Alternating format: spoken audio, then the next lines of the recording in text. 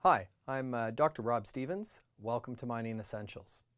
So I'm going to be the instructor for your course, and what I'd like to do is tell you a little bit about myself, a little bit about what we're going to cover in this course, and why you should take it, and who are the people that would benefit from this course.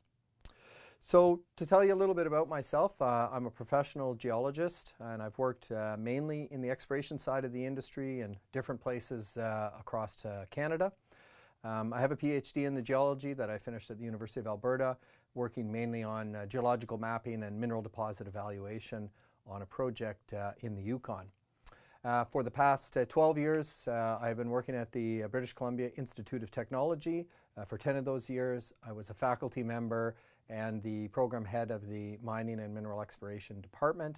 And now I'm the Associate Dean of Natural Resources, and I manage a whole range of programs in the natural resources area.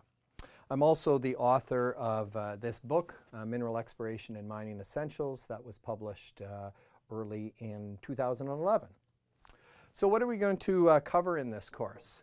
Well, we're really going to cover the full life cycle of the mining industry, from the prospector who is out looking for that little shiny piece of mineral in the ground that could be the next big deposit, through to the construction and building of a new mining operation that could cost more than $3 billion, all the way through to the closure and reclamation of that mine, returning the land back to a natural state. In a lot of ways, I'm going to tell you the story of the mining industry. And I think it's a really interesting story. It's a story that involves science, it involves engineering, business, finance, and a whole lot of entrepreneurialism, and all, I think, built around a spirit of discovery. It is a very exciting industry to be involved in, and I think also to learn about as well. And so who should take this course? Well, the course is really designed for those that are working in or interested in the exploration and mining industry, but don't have a science or engineering background. I'm sure that many of you have heard terminology, geological terms or mining terms, and you're not quite sure what those are.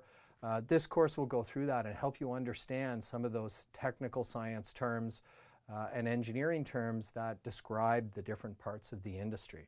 So I think it's really suitable for a lot of business professionals, such as lawyers and accountants, directors, government regulators, securities regulators, and really anybody in the business community who is working in a capacity that brings them in touch with the mining sector. I think it's also going to be really valuable for those in the investment side of the industry, whether you're a broker or a fund manager, or an investor who is wanting to better understand what a press release on drilling results really means, and how they can interpret that to make better informed investment decisions. I also think it's going to be of interest to a wide range of community leaders, Aboriginal leaders, government regulators, and the general public who want to learn more about mining and understand how it can benefit their community or the people that they are representing. So a whole number of different groups I think will really enjoy the course. I think you'll find it exciting. I think you'll be maybe surprised at how interesting some of the science and engineering is, and some of the interesting methods that are used to recover those valuable materials that are so important to our society today.